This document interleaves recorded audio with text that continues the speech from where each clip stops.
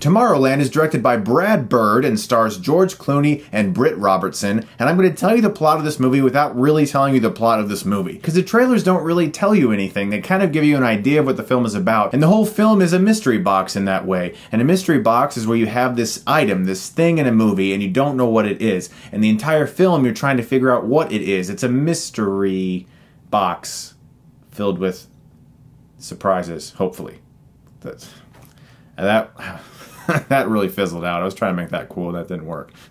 Basically, Tomorrowland is a place in which certain people are invited to go. And our main hero, played by Britt Robertson, starts to get these visions whenever she touches this pin of this area. George Clooney is a person who knows how to get there, and she has to find him to figure out what this place is and why they need their help. Now, I was so excited to see this movie because I am a humongous fan of Brad Bird. He is one of my favorite directors. Not only was his animation fantastic with Iron Giant, Ratatouille, The Incredibles, but his premiere into live action with Ghost Protocol was fantastic. And so I was so excited to see that same type of seamless direction, those thrills that he was able to achieve with that movie. And with this movie, he absolutely proves that he is a master behind the camera when it comes to direction, with action, with science fiction, with suspense, with building great set pieces and awesome action scenes. He really understands what he's doing behind the camera. This is a beautifully directed movie, and it's by far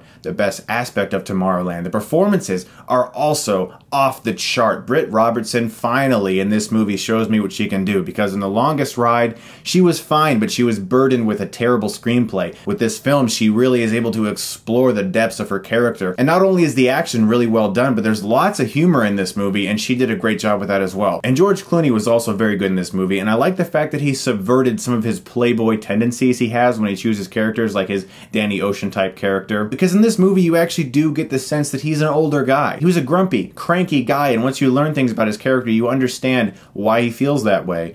And his character also had a lot of great hidden things about him that really made you care for him and really made you curious about what was going on behind that mind of his. And he also had excellent chemistry with Britt Robertson. I thought they worked very well off one another. Another really good performance in this movie, and possibly a star-making performance, is this little girl in the movie. Her name is Raffey Cassidy. I believe that's how you pronounce it. I won't tell you much about her character because I don't want to spoil anything, but she was really great in this movie. A performance way beyond her years. But what I really did like about Tomorrowland is that it is a very original movie. For years, in fact decades, I constantly see critics, myself included, complaining that there's no originality left in Hollywood, that movies are just the same over and over again, rehashed plots. We have here a movie that is not a sequel, it's not part of a franchise, and it's not a reboot. Tomorrowland is a wholly original and unique movie, and it has an extremely creative vision. And I have to give that praise, and I think some critics are missing that, because after this screening, I heard tons and tons of complaints, and no one was just saying the truth.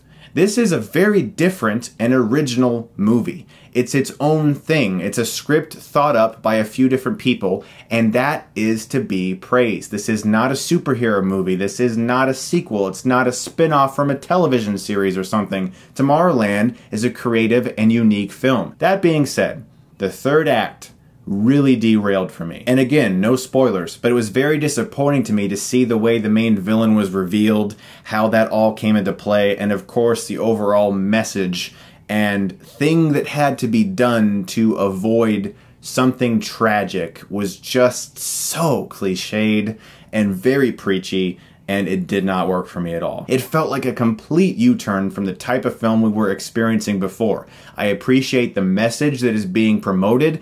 It just didn't work in this movie for the movie they were making. It felt 100% like a complete turnaround from everything that had already happened, and it really made the rest of the movie not as good, unfortunately. But the journey in Tomorrowland was so much fun, filled with a lot of awe and wonder, great weapon design and amazing scene construction, really great humor, an original plot, and good performances, and Brad Bird remains a fantastic visual filmmaker. I definitely recommend checking out Tomorrowland, but those last 20 minutes really did not work for me, and they may not work for you, but you may be fine with it. Check it out and see it for yourself. I'm going to give Tomorrowland a B+.